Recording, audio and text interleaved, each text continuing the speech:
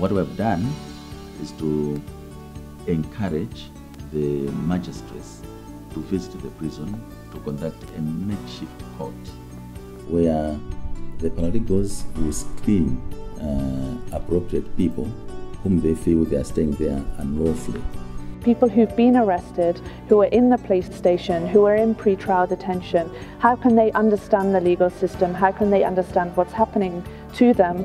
And there the paralegal advisory services that are provided to them help them to explain what's going on and how they can present themselves to the judge. So this is a joint arrangement that would implement activities on access to justice to make sure that the vulnerable groups outside there are able to access justice. And the principle is that we are bringing justice to the doorsteps of the communities. The idea was to complement the services of legal aid department lawyers and to improve the effectiveness and the efficiency of the criminal justice system, making it friendly to the user, especially the poor and the vulnerable.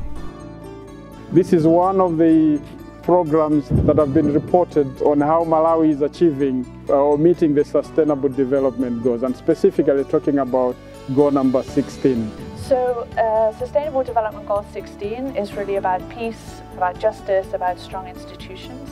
And so the project is addressing the justice part of it and making sure that vulnerable people have improved access to justice.